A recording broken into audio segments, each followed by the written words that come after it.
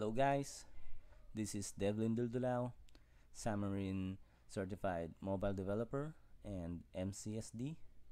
For today we're going to talk about wireframing tools, um, prototyping tools, or markup tools. Uh, okay, first let's go to Balsamiq.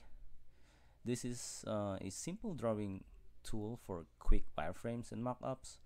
It deliberately tries to avoid representing a finished application. The reason for this is simple.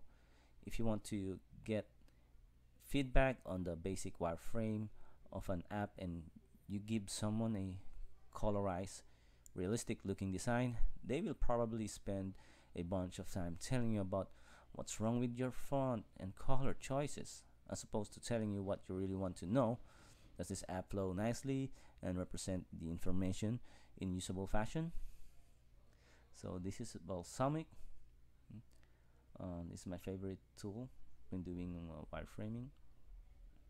It's easy to use. Just drag and drop the layout that you want, and done. Okay, and next let's go to mockup and prototyping phases. Let's go to Sketch. Sketch has almost become the default for UI design in mobile and web applications, superseding things like Photoshop. The main reason is that modern app development means that you are going to be working on a variety of different sizes and densities. So it's super important to be designing in vector formats that can resize nicely.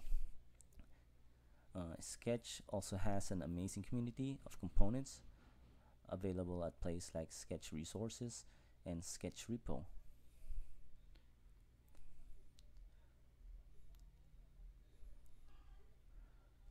Next, let's go to Zeppelin. Zeppelin is a great way of getting the information about fonts and colors and stuff from those sketch files so you can use them in development. So don't worry about the links. I'm going to put it on this video.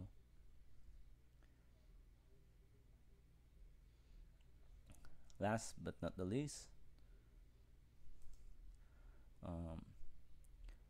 Adobe XD or Adobe Experience Designer XD. So I've been playing around with this Adobe XD recently, and I've really enjoyed using this app.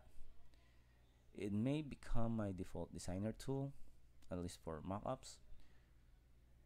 It pretty blatantly copies the great things from Sketch, and at the moment it is, I think, free. It's still in beta. No, not anymore. My opinion may change when I have to pay for it via Adobe Cloud. Right. So there you go. So these 4 pages are about wireframing, mockups, and prototyping. So see you on my next video. Peace out.